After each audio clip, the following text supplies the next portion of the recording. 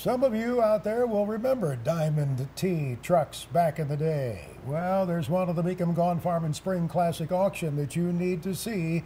It's a nice looking Diamond T. Hey, that was a rhyme, wasn't it, David? That's right. What's the story on this one? This thing is a frame-off restoration, refinished in black with a 350 motor. It's to be a current driver. Diamond T. Where did they get the name? I guess it was the founder's name was a part of that story?